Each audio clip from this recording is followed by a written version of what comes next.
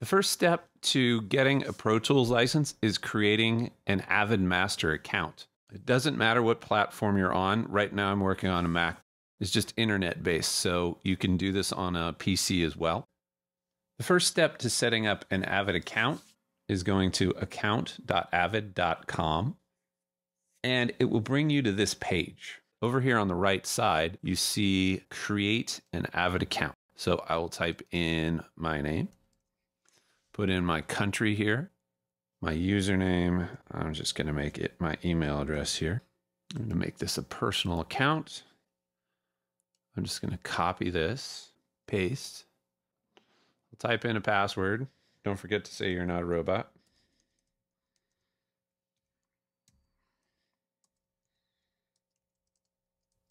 And then create account. That is how you create an Avid account, and that is the first step to getting Avid products.